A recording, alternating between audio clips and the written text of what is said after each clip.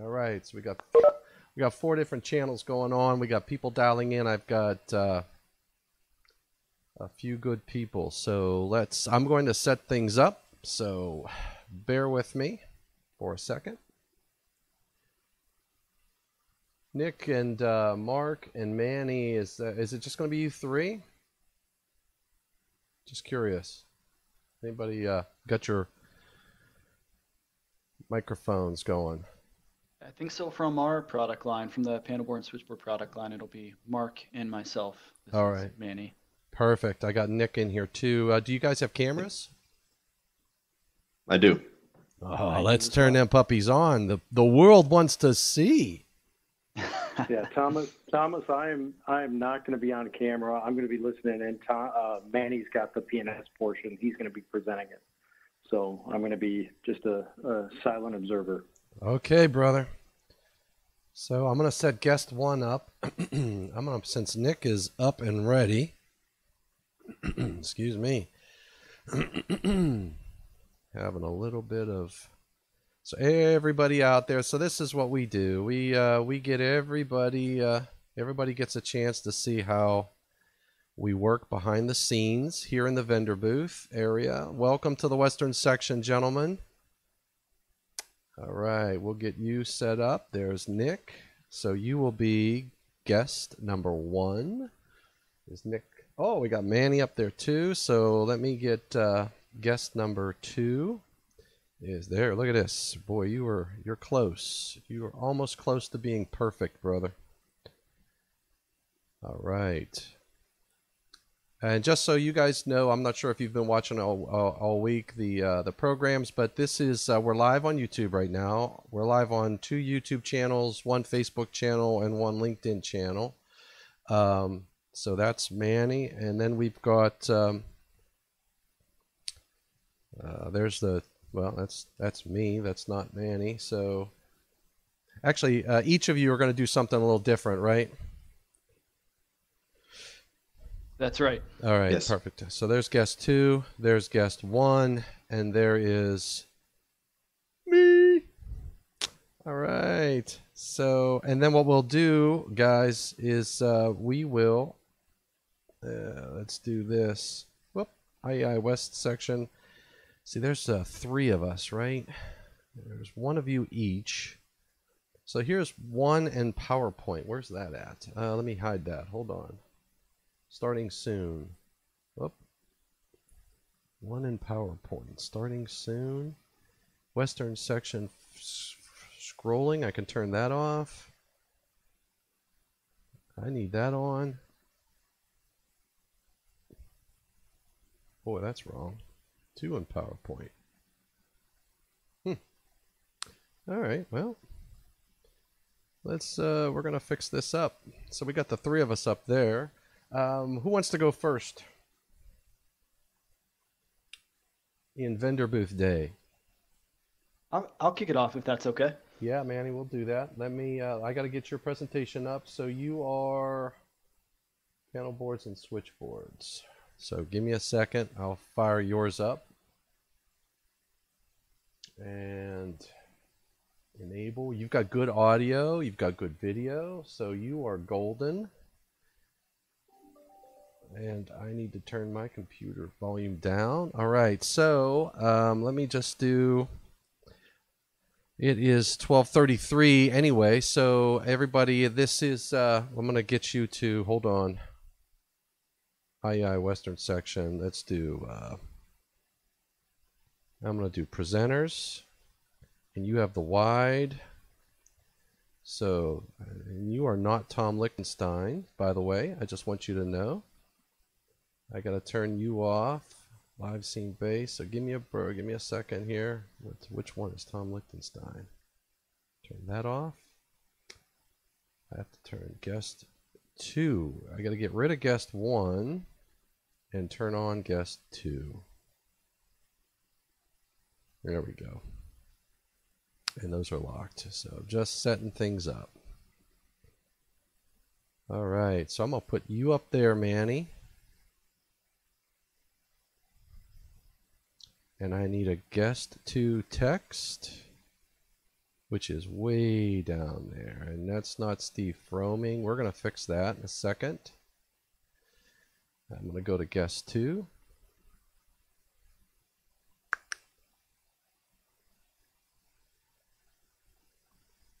M-A-N-N-Y. Whoa, fingers in the wrong place. M-A-N-N-Y. A-L-E-X-A-N-D-E-R. Manny Alexander. Welcome to the group. And Nick Cluse. Is it Cluse or Clus? It's Cluse. Cluse. Long U. All right, Yep. Cluse. So I apologize for all of those times that I have said it wrong. It happens every day. It's okay. Beautiful. I'm going to take that scrolling off. I've got you're up. I'm going to hide me when you go, Manny, so I'm not going to be in your way.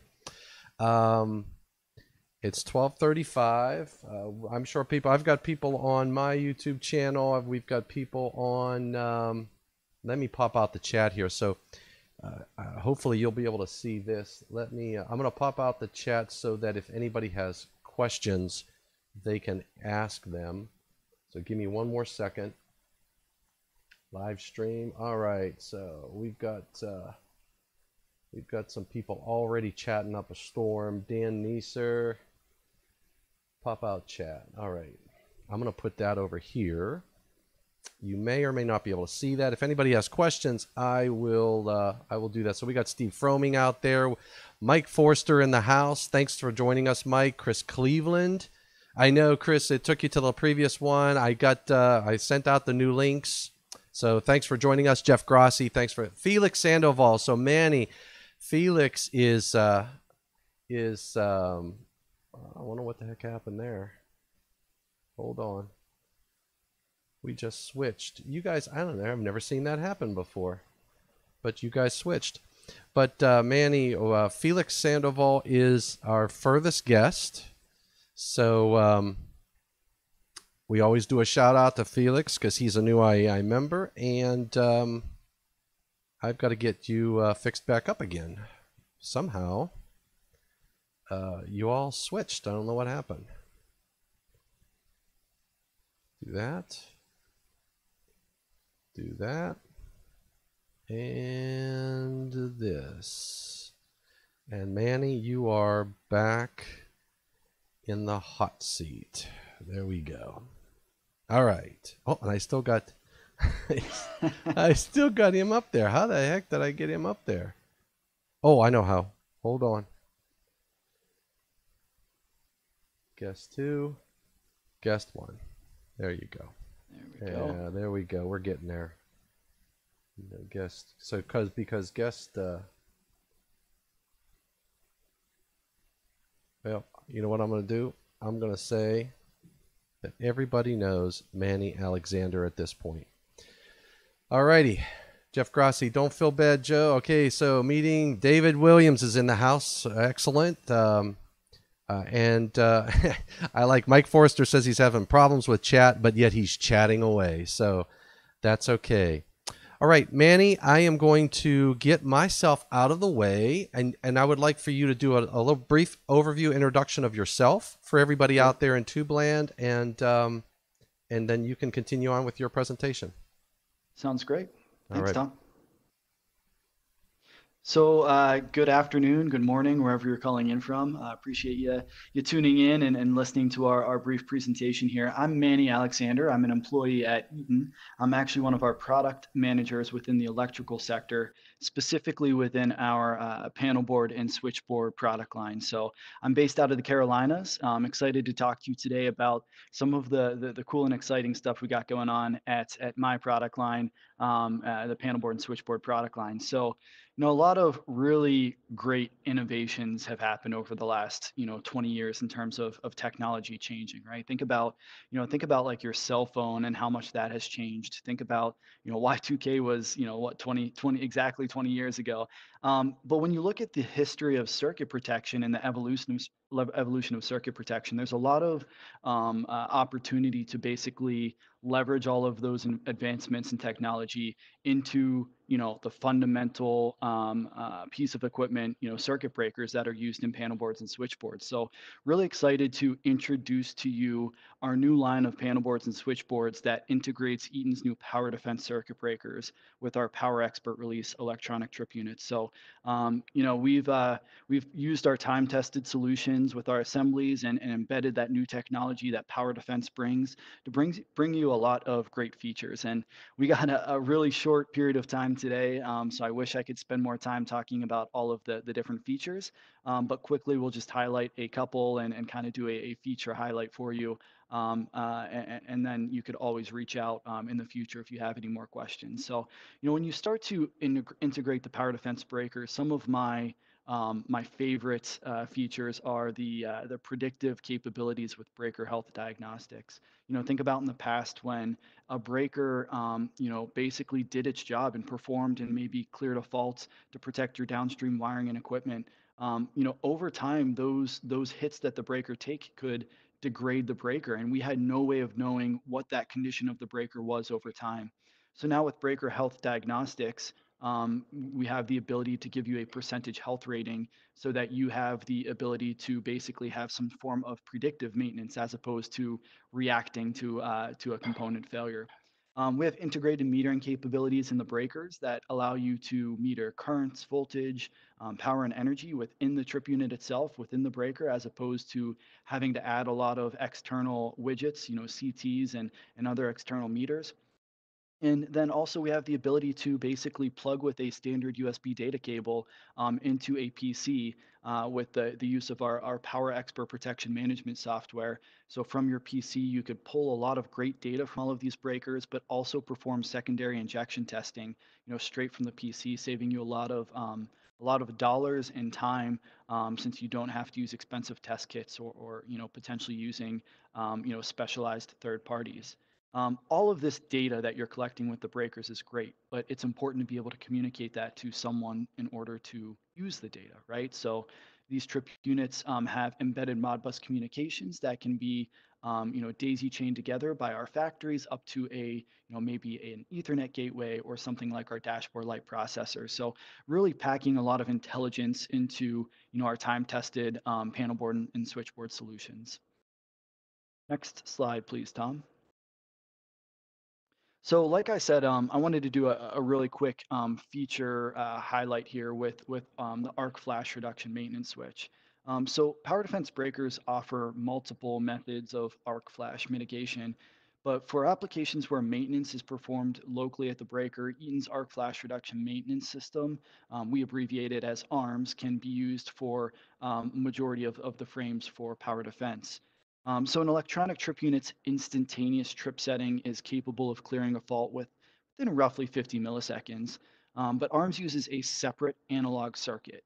So this bypasses the electronic trip unit's microprocessor that requires time to boot up, to perform current conversions, and execute its code. So by cutting out the need for computing time, the analog circuit can provide even faster breaker clearing time in the range of 10 to 30 milliseconds, which results in a much lower arc energy exposure to the maintenance staff. In some cases, using ARMS can reduce NFPA 70E hazard risk category classification, requiring less PPE to work on assembly with breakers. When ARMS is engaged with our power defense breakers within our Powerline Expert assemblies, the breaker is put into maintenance mode, and maintenance mode can be turned on via that local switch at the trip unit, or remote switching with a 24-volt DC power contact, or even through those Modbus communications that I mentioned on the previous slide. You can confirm that Modbus mode is on at the breaker by that solid blue light on the front of the new PXR trip unit, or by using a relay contact connected to maybe a remote light or other signal, and last by reading the status via those communications once again. So, what we're really excited about with this feature is the consistency that our, industry-leading solution of ARMS brings from breakers ranging from 15 amps the whole way up to our power defense insulated case breakers up at 3,000 amps. So. Really excited about that feature within the Powerline Expert products. Next slide, Tom. that was the main thing that I wanted to hit on, was basically that feature focus and giving you a very, very high level view of the new Powerline Experts panel boards and switchboards. But what I encourage you to do is visit our campaign website, the eaton.com/guardian of the grid. The Guardian, as you see, the robot figure that represents our new line of panel boards and switchboards, a fun way to talk about our new products. But also, if you wanted to find out some more information about the breakers themselves at a component level, I highly encourage you to visit eaton.com/power defense. So that's all I had. Tom, it looks like you've been attending to some of the questions. Are there any that you need me to answer at this point in time?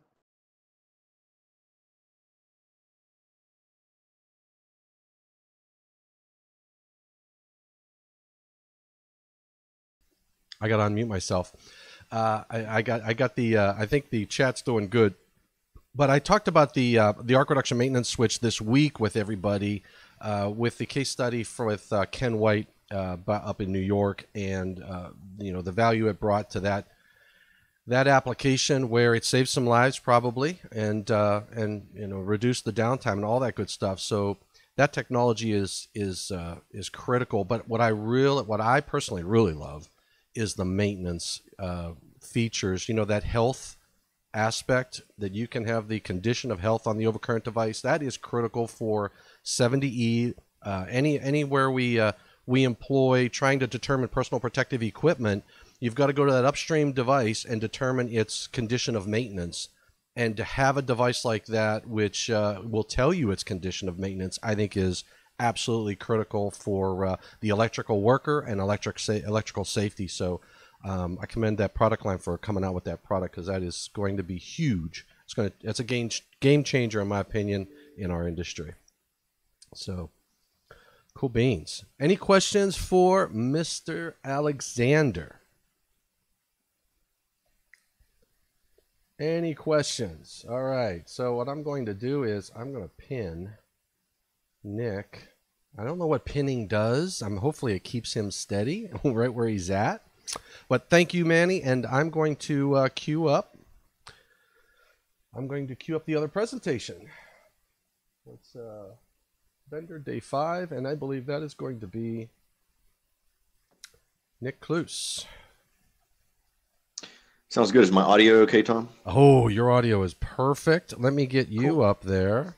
Oh, look at you. And look at me. There we go. And you got Manny's name in front of you, so you are the new Manny. I'll take it. Yeah, hold on one second. Let me fix that. There it is. I'm just going to change his name. Klus. All right, so there you go. I'm going to fix your PowerPoint. Okay. Or actually, I'm not fixing your PowerPoint. I'm fixing my screen, so you didn't do anything wrong. Oh, wait, that's not your PowerPoint. Is that your PowerPoint? No. No. No.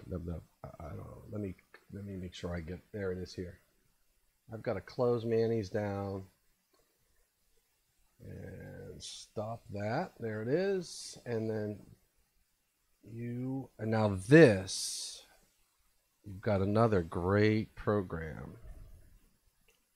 All right. Nick Kloos. So take your time, buddy, and let people know who you are. Let me, I gotta make sure I have your whole PowerPoint up and nothing but the PowerPoint. And I'm gonna make you a little smaller. Is that okay? Yeah, that's fine. All right. So I gotta unlock you. I'm gonna put you up here. This is the value of going live. All right. Put you like that and get your name up there in lights. Nick Kloos, and I am going to get out of the way, and Nick, take it away, brother. All right. Well, thanks, Tom, and appreciate the opportunity to have a chance to speak with everybody today. Like Tom said, my name is Nick Kloos. I'm the product line manager at Eaton for both our safety switch and also our dry type distribution transformer product line. Really today here, mostly in the context of our safety switches, and happy to represent the 300 or so employees that we have based out of our Cleveland, Tennessee operation that supports the safety switch product line. If you think about the safety switch product line in general and just safety switches as a whole, really it's a product that still is hugely relevant in all kinds of different applications. Everything from certain residential, multifamily residential through industrial, commercial construction. So it's really across the board. So no doubt you guys run across these every day. And if you think for 100 years, really that product line had remained largely unchanged. One of the things we're really striving to do at Eaton in our product line is find ways to take the canvas of a safety switch and either apply different value-added propositions to it. We also have a flex center for really, frankly, unlimited customization, and but also we're looking at ways that we can enhance safety and we can make sure that we're meeting the applicable codes of the day, which is really why I'm here today to talk to you. So, if you want to go to the next slide, Tom. So again, no doubt everybody runs across safety switches, quite frequently in your different roles. Wanted to highlight a product that we just launched that really addresses a code change that, being transparent, was a challenge for our product line. Given that it has functionality that safety switches have historically not had before.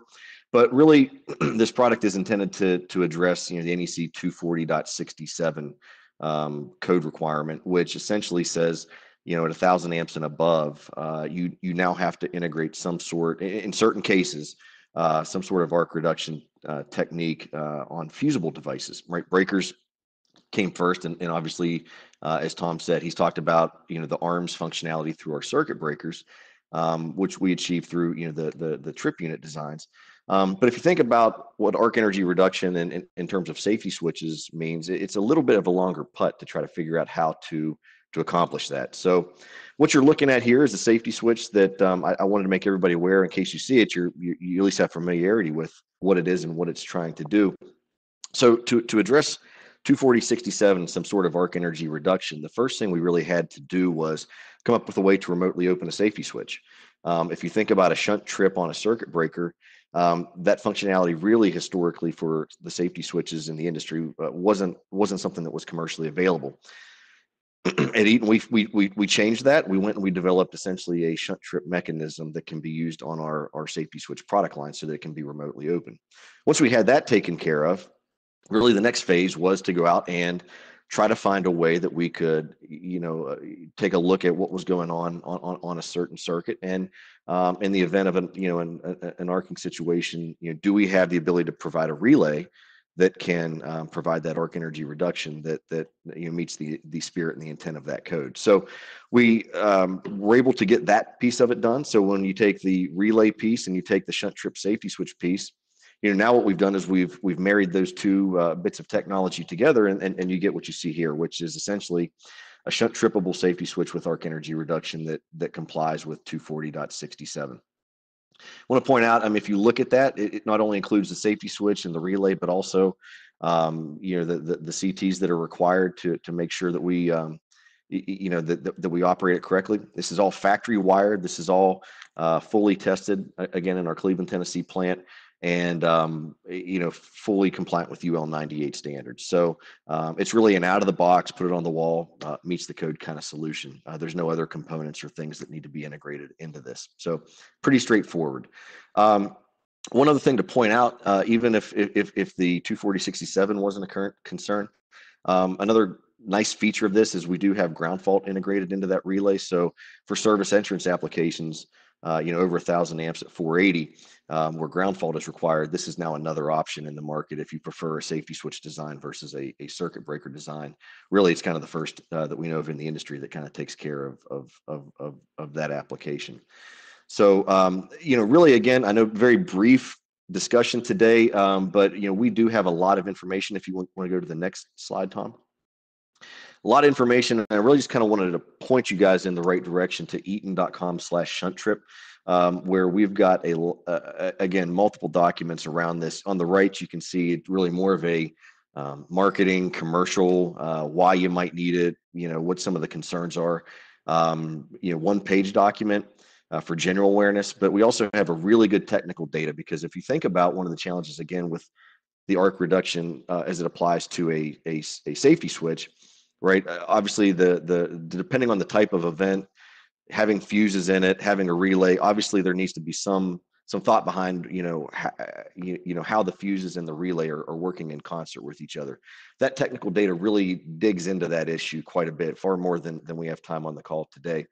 But again, if you go to that website and on the resources tab, a lot of really good information there about how the different curves from the fuses and the relay and the maintenance mode. I don't think I pointed that out. Really, the way that it operates is very similar to the ARMS circuit breaker that I know you've heard about, with the ability to put it into a maintenance mode, right? So again, a lot of good data out there. And most of all, just wanted everybody aware, in case you saw this, as you're doing an inspection or you see it on a job site, it wasn't the first time you'd seen it and wondered what it was. So again, at Eaton, trying to push the boundaries on what safety switches can do from an application and from a safety standpoint. And we're all really excited about it. And hopefully it's something that meets a need in the market. And to Tom's earlier point, maybe we can protect some people better out in the field. Awesome. So Nick, 24067 is definitely a hot topic. So we have a question from Mr. Neeser, and Dan. He's asking, when will this be available in switchboards at higher ampacities? It's a good question. So if you think about our switchboard product, they utilize a lot of you are probably familiar with the legacy brand Pringle. That's an Eaton brand that most of our switchboard fusible assemblies integrate. We currently are using this same device. That will be the solution we're going through right now. And obviously, there's a lot of different product testing that goes into that, and a lot of, especially at the higher ampacities, a lot of different testing and actually shooting this stuff to see how it performs. We're going through a lot of that now, and then obviously Manny's product line will work on integrating that into their assemblies at a later date.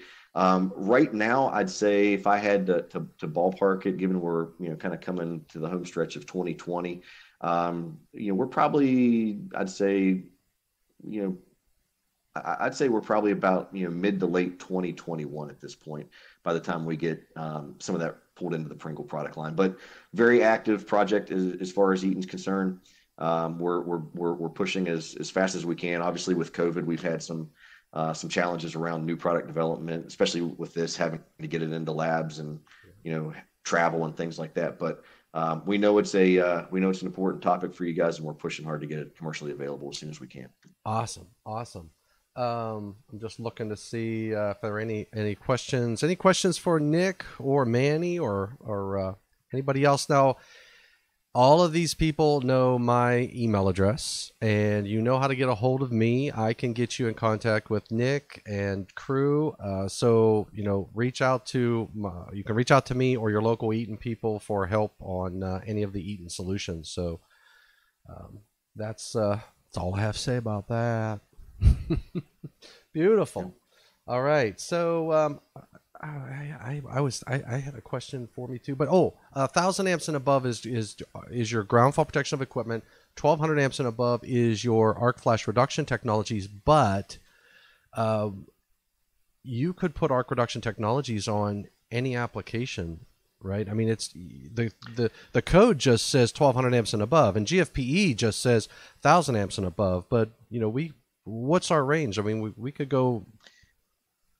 Yeah, so that's a great point, Tom. So if you think about there's obviously the safety by code, right, that comes into play, but that doesn't mean it's not a good idea to potentially apply it somewhere else, where maybe the code hasn't driven it yet, but it's just a good idea from a safety standpoint. So our shunt trip safety switch goes all the way from we go down at this point to 400 amps. So you think you can go to a 400 amp switch and fuse it down from there. So really anything from a lower amp all the way up to the 1,200 amp safety switch could use this technology, either both from an arc fault or the ground fault functionality of it.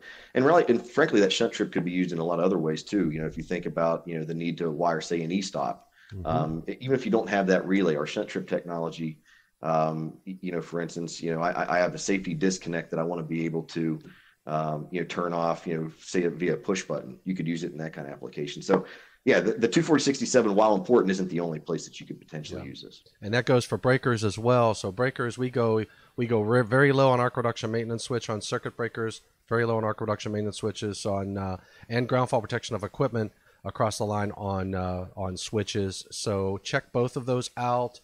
Check out the health on that new circuit breaker power defense. I think that's going to be huge for a 70E environment. So, all right. Anything else? Any other questions? All righty. We're good. David Williams, Jeff Grassi, thank you. Joe Hurdle, thank you. Felix Sandoval, you hung in there the entire week, buddy. I really appreciate that, and hopefully I will see you at the Eastern section, which starts next Wednesday. I already put that out. All IAEI members should have the link for registration in the Eastern section. It's going to be the same platform as what we did this week for the Western section. And Nick, am I going to see you at the Eastern section? Are we going to talk about safety switches? And Manny, are we going to be talking? About circuit breaker technology at the Eastern section? I wouldn't miss it, Tom. All right, brother. I knew I could count on you guys. That's right. Beautiful. All right. I tell you what, that just shows you from an Eaton perspective, we support the IAEI, all of the efforts that they're doing, all the electrical contractors. These individuals are they need life safety technologies. And as manufacturers, we're bringing it to the market. Not just Eaton, all of the other guys are doing similar things. So it's a good thing. And the IAEI brings a great platform for us to get together and talk about this stuff. So thanks, Mark, Jeff Grassi, Dan Neeser, all you guys on YouTube land. You guys were the only two vendors we had, or the only vendor that we had for this session. So thanks for closing us out. And thanks, Nick, for taking the time. And you too, Manny. You guys are awesome. Really appreciate it. We had Mark Rumpel, Alan Wyant. We had some of the big names up on the from the Eaton side ready to take questions. So. And Gerald, yes, so O'Connor, please, if you guys, you're welcome. And if you want more information, you can just send me an email and I will filter it to either Nick or to Alan or to Manny, whichever is appropriate. All right, it's been great. This is literally, Nick, my last session this week. It is I hope the final performance lived up to the slot that you gave. It sure did. It sure did. All right. I'm going to shut down the feed, everybody. So thanks, Felix. Thanks, everybody. Take care. God bless. Be safe. And please stay healthy. All right. I'm going to hit end.